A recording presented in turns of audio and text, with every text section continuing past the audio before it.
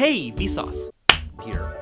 The loudest diarrhea ever recorded clocked in at 113 decibels. And the world record for fastest human baby was recently set at 802 hands per second. But the most common human body noise others are meant to hear that doesn't involve the friend zone. It is to cry in groups to express admiration, even if you don't want to. The proper way for the masses to express admiration is to be consumed in solitude, alone.